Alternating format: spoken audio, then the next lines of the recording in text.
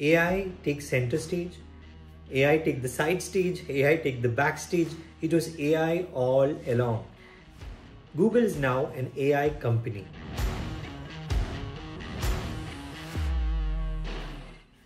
Google is now an AI company. That is the big message Google I/O is sending to the world.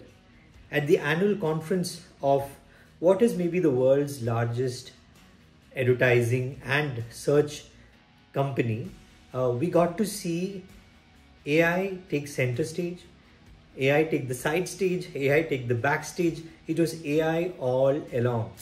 We are introducing an all-new AI mode. It's a total reimagining of search.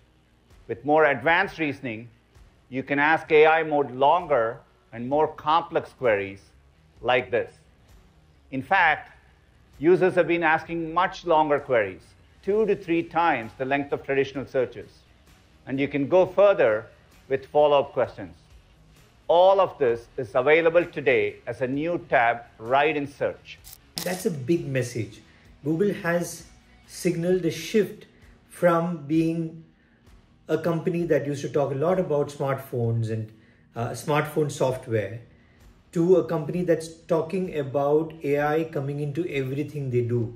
Being at the cutting edge of AI with some of the products that they announced today, like the Gemini 2.5 Flash or the new VO3 content generation for videos, and even Flow, which can help you create a cinematic workflow which is purely based on AI. Gemini Live capabilities are free and rolling out across Android and iOS. Deep Research and Canvas are getting their biggest updates yet. There's a new agent mode coming for multi-step actions that you heard about earlier. We're introducing Gemini in Chrome to help you navigate the web, and you can create stunning images and videos with sound using the new Imagen 4 and VO3 models. It's all coming together in the Gemini app as we work to deliver the most personal, proactive, and powerful AI assistant.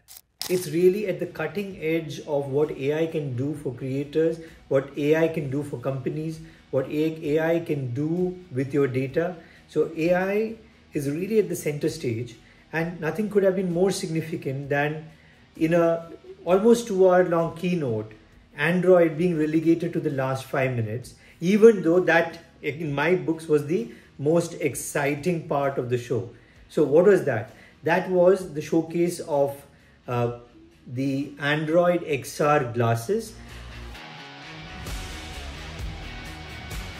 which for people who are as old as me is a throwback to what Google Glass used to be, but seems to be a superb way to bring an AI assistant like Gemini to whatever you do. So the glasses can see, it can help you decipher what you're seeing, it can help you remember, because it's almost like a rewind button on your life. With Android XR, a lightweight and designed for all-day wear, even though they're packed with technology. A camera and microphones give Gemini the ability to see and hear the world. Speakers let you listen to the AI, play music, or take calls. And an optional in-lens display privately shows you helpful information just when you need it. These glasses work with your phone, giving you access to your apps while keeping your hands free. All this makes glasses a natural form factor for AI, bringing the power of Gemini right to where you are. From Chrome to your Android devices, to even going into cars, to creating new content and creating new opportunities. And the other big takeaway is how AI is sort of becoming the core of search also.